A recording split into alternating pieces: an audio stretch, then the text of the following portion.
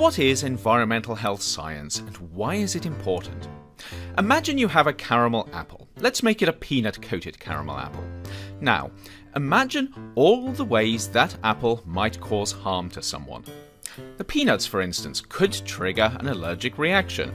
Sugar in the caramel could increase your chances of developing diabetes or heart disease. Are the preservatives and other additives in the coating safe?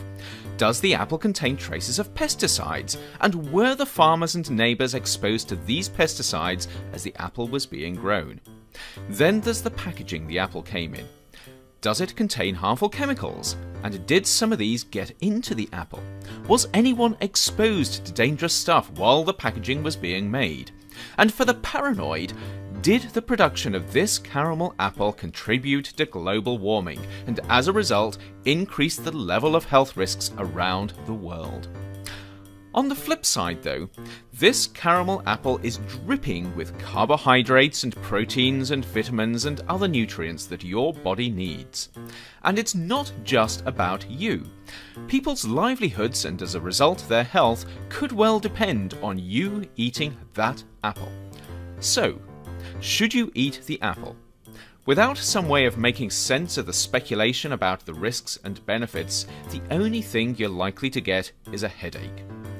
The good news is that there's help at hand. It's called environmental health science. By understanding the science behind how our environment affects our health, we can take some of the guesswork out of the decisions we make.